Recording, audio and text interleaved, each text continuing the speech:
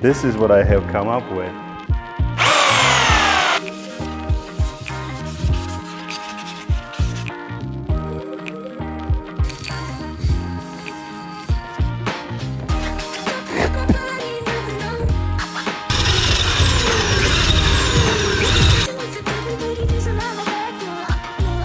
I think really this is where it can get quite expensive, but... Hi guys, this is Martin, aka MartinTheVlogger, and today we're gonna work on TheBeast, probably the most recognizable BRP CanAm Spyder F3S in the world. And more precisely, we will talk about this Akrapovic exhaust. After 4 years of using and about 60,000 kilometers, have a look. This is the carbon part, and it's all burned, plus the carbon is no shiny anymore. And this part, well, you will see it better, but it used to be nice black matte, and it's now something like what, like gray, something like that. So we'll try to fix it with using all of these. I will tell it to you what I have used in or what we'll be using in a minute. Just a quick note for everyone. I'm no technician, I'm not skilled dude, whatever. Who knows me?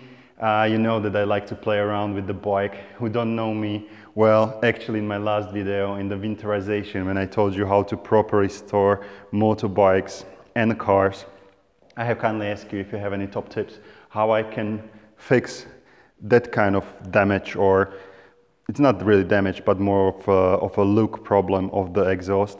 You have shared with me many tips, and thank you very much for that. And super big thanks to my pal Andy from Down and Under. You have shared with me so many good tips, and thank you very much for offering that you will actually fix the exhaust if it goes wrong. Actually, Andy didn't promise me anything. I just asked him if he can do it. He sent me smiley face back. I think it's a done deal, right? In case you would like to find out a little bit more about TheBeast, about the crazy travelings I do, about the upgrades, about the crazy riding, subscribe to my channel and have the notifications on, because apart from these kind of videos, we'll be doing in next episodes how to properly fix or basically clean the CanAm filter. And also we'll be doing something like this. It's a waterless cleaning. And I'll show you how you can clean your bike or car in the garage without using water and not scratching any color. So guys, enough of this. Let's get started. First thing, we will remove the exhaust. Of course, we'll be not fixing it on the bike. It's a very easy job, just one screw right over there. And then we will remove any part that is possible to be removed from the main exhaust, like this carbon over here, this badge, carbon over there, and whatever it's going to be possible to be removed. My top tip, always keep your toolbox ready, in shape, and place your items back when they're supposed to be. Actually, my question here is, are you the same as I am? I have lost so many items because of me moving to the studio, because of the different projects, and because of me being lazy. And it cost me already several hundreds of euros just to, you know, replace it and fill it back, you know. By the way, guys, this is what happens when you ask your girlfriend to buy you something to protect your table.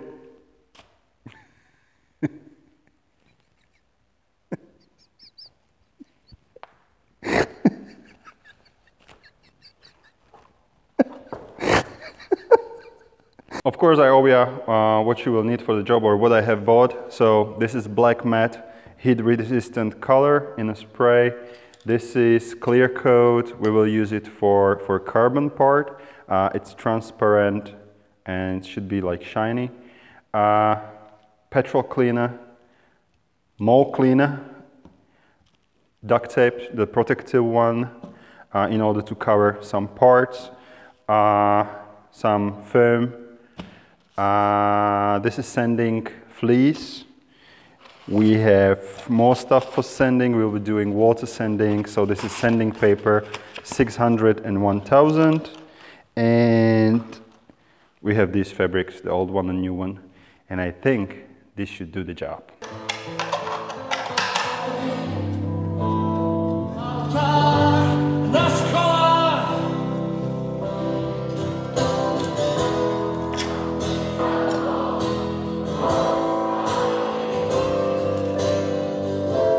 Houston, we got a tiny trouble. These are the rivet screws, and I really don't want to repair this carbon on the exhaust, so I will try to get rid of them. Do you want to hear true, and nothing but the truth? I haven't ever removed any rivet screw from anything. I even don't know like how to do it. Like I didn't know like 30 minutes ago, but I watched a couple of YouTube videos, and this is what I have come up with. Andy, you still watching? I think really this is where it can get quite expensive, but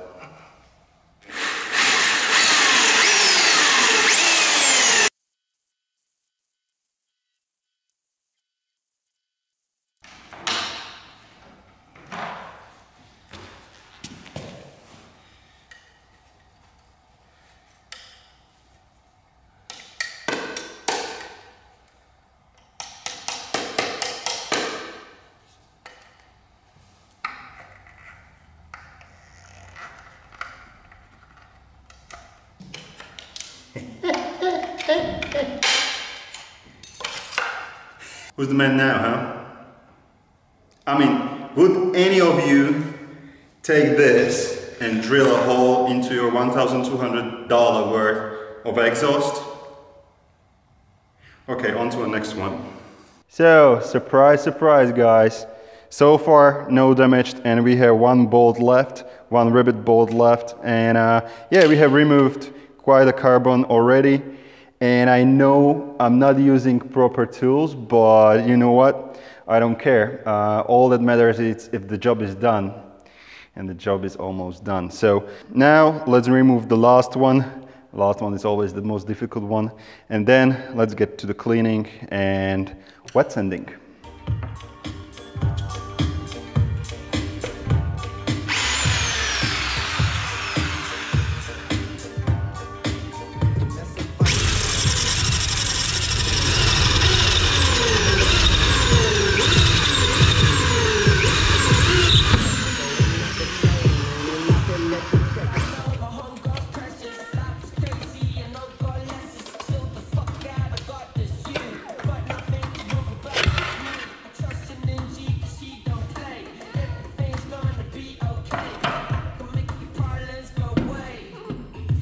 Alright, so obviously this part, it's the worst part. It is damaged around the pipes, like it's really burnt, and I will try to give it a more clean and degrease it with this WD-40. Have a look here. It has even some kind of another different type of burn here, and this is all bad. Hopefully you can see it. So that's really not nice. We will also focus on this part. It's the like close to the cat delete. Again, maybe you think it doesn't look that bad, but for me it does, because if you look at this part right over here, it's where the badge was sitting.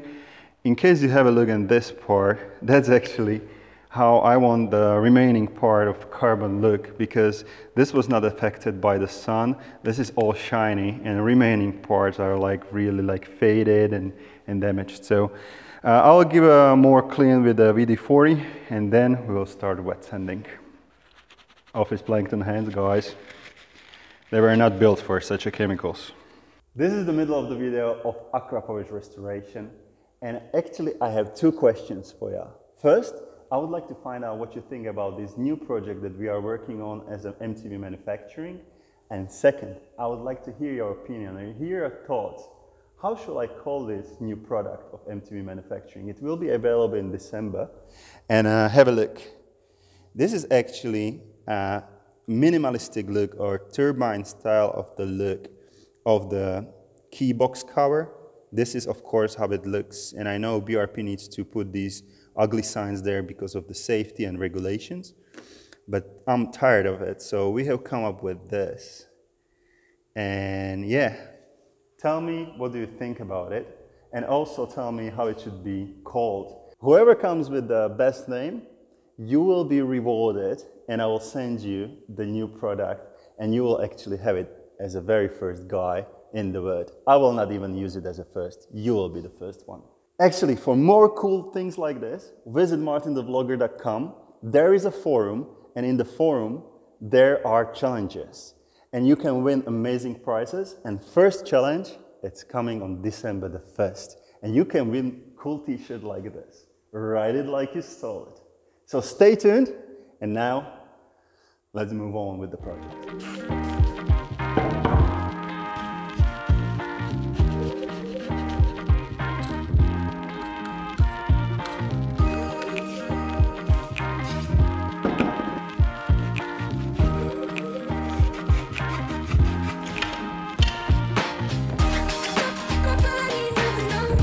All right, so this is the 600 fleece, this is 1000 sandpaper, this is 600 sandpaper. I will be using a mix of these. We'll be doing wet sanding, and this part, as I said, is the mostly damaged one. And how it should work is that this carbon or air carbon has a thin clear coat, and then that clear coat is being sandpapered.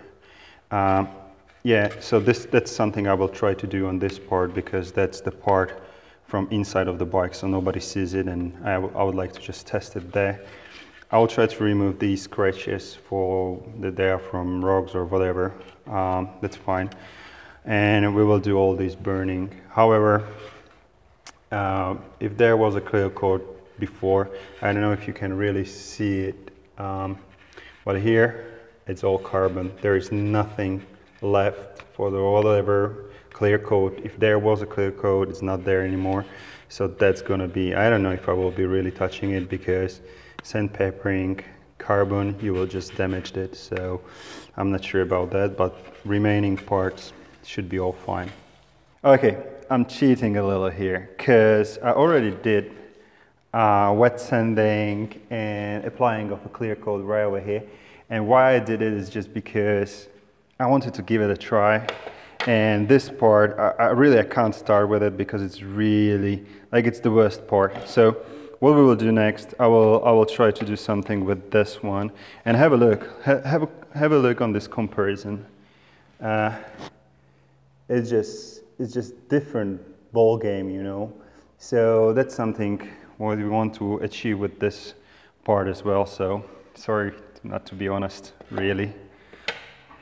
Okay, so with wet sanding, the best thing is to have everything as wet as possible. So this is wet, and basically you just go equally around everything, trying to remove the clear coat and not to go too far in order to, you know, get to the carbon itself. You can, when you go with your hands, you should feel that it's smooth. It's like almost like when you're doing waxing. It's like the carbon on the water. Here it is not, but here it is nice and smooth. So this will require some more work. So yeah, let's just keep going. Okay, so when the job is done, wet sanding is done, it's all dry. I will apply one more time the WD-40. Just to make sure there is no grease, no dirt whatsoever, so we can apply the clear coat. Now, what you are basically seeing, and don't be surprised, it looks like nowhere nearby shiny, nowhere nearby nice, but after the clear coat will be applied several times, it will look absolutely amazing.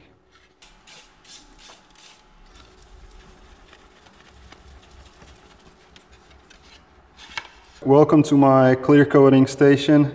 This is a rack for clothes, and I'm using duct tape and several hooks in order to, you know, to have this piece of carbon just sitting or you know, laying like this. This look, it's something that we're trying to achieve with the clear coating. This has already 2 layers, but it's not finished. It's nowhere nearby to a finish. We will still need to polish it, and probably I will apply 1 or 2 more layers. After we will do the clear coating thing, I will let it sit for 20 minutes, and this one, it's heat, of course. It can cope up with up to 600 degrees, but for a permanent kind of, you know, characteristics, I will either need to run it on exhaust and achieve 150 degrees, or I will put it into an oven, because I have just small parts, so it should be all fine.